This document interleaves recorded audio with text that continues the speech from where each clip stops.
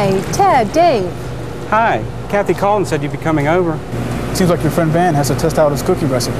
Yes, Van has a little problem. He's trying to get a cookie that tastes good, is chewy, and he doesn't crumble. So I thought maybe if I came over here and saw the process to testing new materials, maybe there's something I could learn from this to share with Van. Do you think you could help?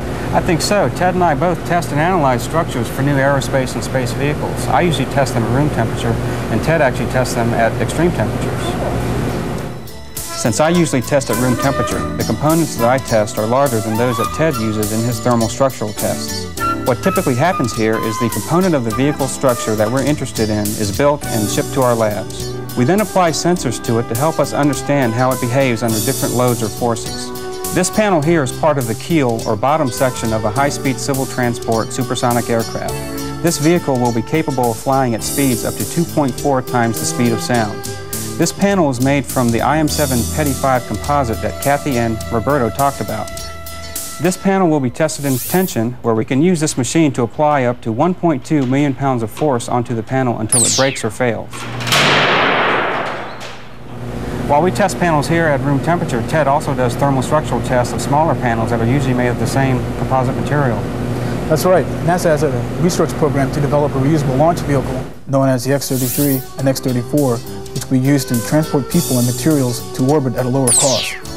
In order to see how effectively adhesives and composites can work in harsh environments of space, I test relatively small samples of composite materials for liquid hydrogen propellant tanks in cyclic tests here.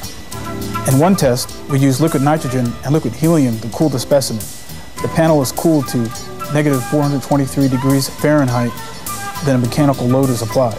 An example of how cold liquid nitrogen is, we'll dip this carnation into liquid nitrogen and see how brittle the flowers become. In one test, we push materials to the max.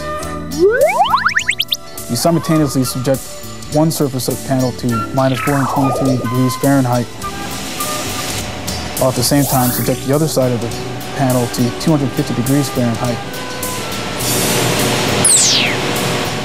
Sections of the material is then placed beneath a microscope to look for any cracks or flaws.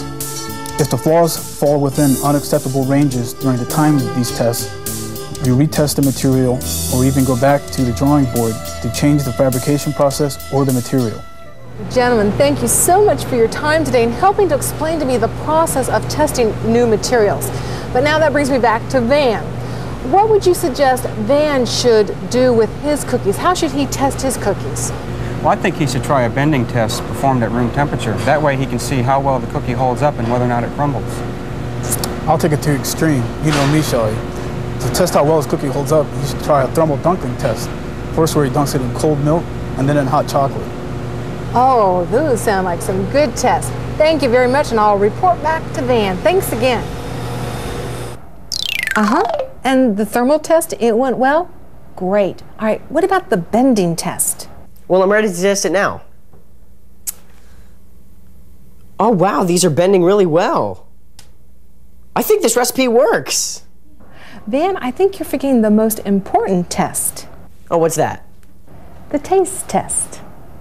The taste test! Oh, right. Well, I'll call you back with my final results. But first, I have something planned. While I get ready for this most important test, Shelley's going back to the NASConnect studio with some researchers who are on hand to take your phone calls and email questions about composite materials and future vehicles like the X-33. Meanwhile, I'm going to send you to Hugo A. Owens Middle School, where you'll see students from the classroom of science teacher Bernadette Smith conducting an experiment examining the strength of several materials. Follow along, and after that you'll be challenged to make your own analysis and predictions based on their results.